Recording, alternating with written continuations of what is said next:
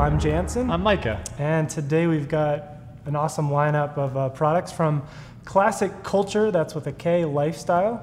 Greg Hughes sent us out some awesome products. We've got beard balms. And beard oils. So Greg has a really interesting story. From 2003 to 2008, he was actually in the military, so he couldn't grow a beard. And then once he left the military, he got a job at a nuclear plant, and he couldn't grow a beard again because he had to wear a gas mask. And so he talked about his frustration of wanting to grow a beard. Yeah, I think the job dried up or something. He's like, I'm gonna go out on my own, right? I'm gonna do my own thing. I'm gonna start my own company making beard products. And so he started Classic Culture with a K, Lifestyle. He sent us all of these samples at no cost. And we just want to make sure we're always upfront with you, our subscribers in the audience, to know that when we get beard products to try and review, that has no bearing on how the actual review comes out. And we did say that to him. We said, look, if your product sucks, if it's crap, we're gonna say it sucks.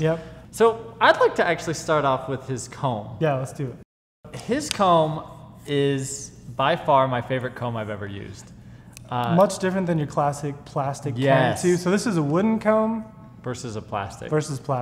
I love the shape. Like the way you hold it is really nice. It slides through the beard really nicely.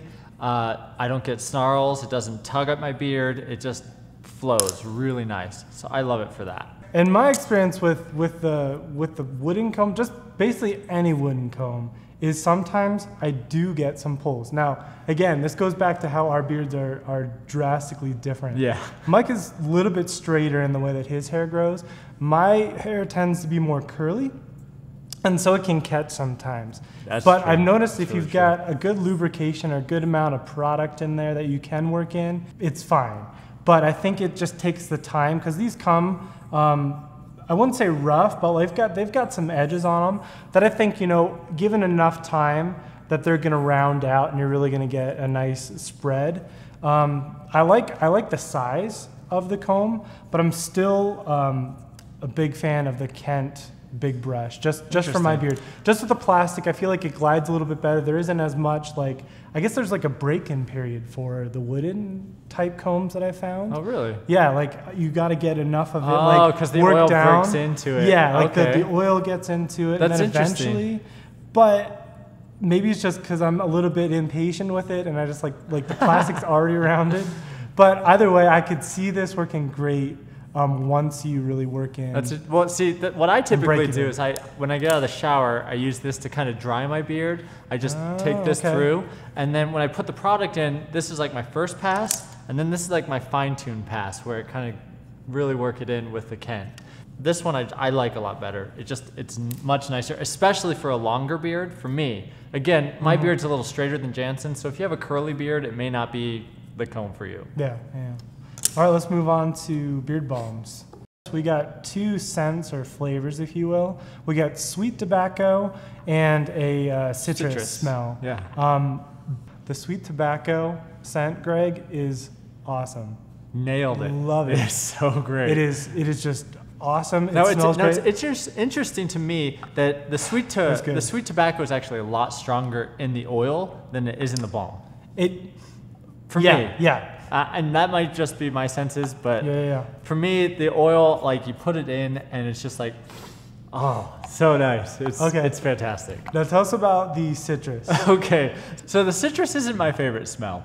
When I put the citrus in, I was like, man, what does that smell? Like, it's interesting. Like, yes, it's citrusy. And then it hit me. One day I was eating Fruit Loops in the morning, and I was like, oh my word, this is the smell of the beard balm. The beard, like this is the citrus. Yeah. It's Fruit Loops. Like it makes your beard smell like Fruit Loops. Okay, and here's the thing. Micah doesn't like the smell of Fruit Loops in his beard as much. I love Fruit Loops. Fruit Loops is like my freaking favorite cereal ever. Like I have memories being at like Disney World as like a 3-year-old. Wow. Eating like my first bowl of Fruit Loops and like wanting more. Now let's get into the actual balm itself. Yes. Now Greg and I, we went back and forth a little bit on Facebook. I had a couple questions about the balm and the consistency of the product. Now when we look and compare it to some of the other products that we've tried, we noticed that there's a little bit of they're like pellets. It's like beading. It's like beading a little bit, and I'm not sure if in transit these melted or something happened, but there is a little bit of a beading that happens. Now, I will say this, generally all of the best beard care products out there are natural. That's what we want. We don't want a lot of petroleum-based or petroleum distillates or sodium lauryl sulfate detergent type weird crap that gets in there. So like this is a natural product, so I get it. Just something to be aware of is the products are going to vary from batch to batch. So typically when I do beard balms, I just kind of stick it in my fingers because I like to get it worked into my fingers, and that way when you put it into your beard, it kind of works into the beard a lot easier. Just get in there. Gets all up. Get those hands manly again. But with this one, I wasn't able to get the beads out, so I would have these little beads in my beard, and it was like these little I bedazzled my beard with beard balm. Just a bit, and I notice it sometimes because I'd be like, "Hey, Micah, like you got something in your beard. What's going on there?" Yeah. I get it in my fingertips, and then if I notice like that there's a product that needs a little bit more, I'll put it in my palm and really melt it down and then put it in.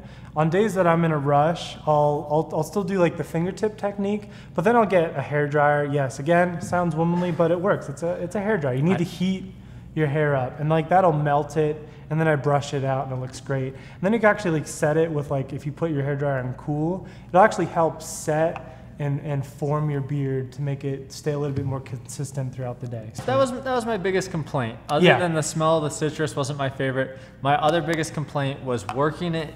It took a lot. Like I haven't had any other product, beard balms thus far, that I've had to work that hard to get it into my beard. So that was really frustrating. And I'm not really a beard balm type guy.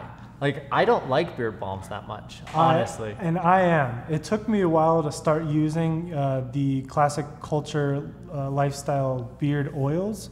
Because generally for my beard, I like the hold that a balm gives me. Because again, I've got really curly beard hair, so I need something that really helps it that makes sense. Like form to my face. If not, I just look like like a poofy porcupine or something. It's nasty. It's all over the place. So I like the extra hold. For you, that makes sense. It gives you the hold. But for me, it just makes my beard feel a little waxy. So that's the only thing I wanted to bring up was beard balms. The reason I don't like them is they make my beard feel waxy. I like oils much better because it doesn't do that.